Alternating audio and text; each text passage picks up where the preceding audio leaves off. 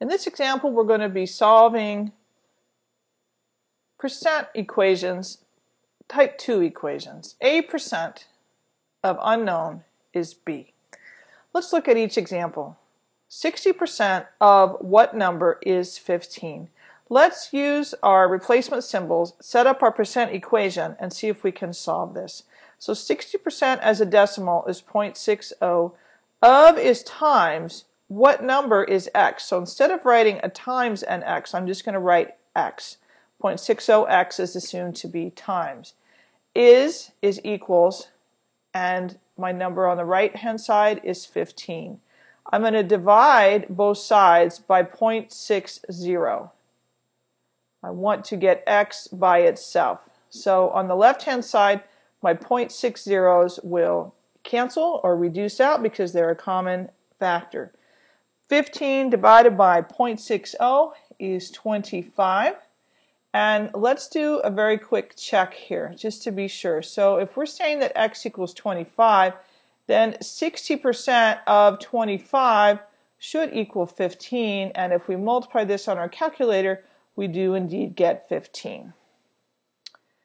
Second question, 25 is 12.25% of what number? So I have 25 equals, as a decimal, 12.25% is 0.1225 of what number is times x. I'm going to divide both sides by 0.1225. 0.1225 on both sides. If I do that, I get x equals 25 divided by 0.1225 is 204.08. That's rounded to 2 decimals. If I do a check, when I multiply 0.1225 times 204.08, I should get approximately 25, and I get 24.9998, which is about 25, so we have a check. Part 3, 175% of what number is 325.16. So I'm going to write 175 as 1.75 of what number is times x equals 325.16. Divide both sides by 1.75. I'm going to want to get my x value by itself.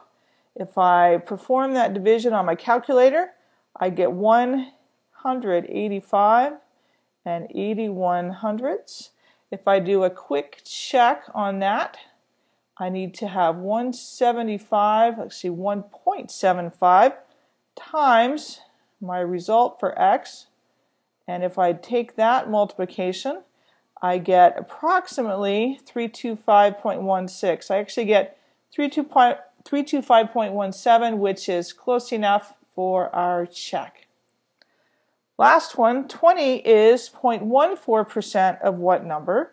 So 20 equals 0.0014x. And notice that sometimes we put the 0 in front of the decimal and sometimes we don't. It just kind of varies. There's not really a rule. So I'm going to divide both sides by 0.0014. So I get 14285.71 equals x. And if I do a little check, what I'm going to do is I'm going to multiply 0.0014, running out of room here, times 14285.71, and I should get about 20, and in fact I do. So again, our numbers check.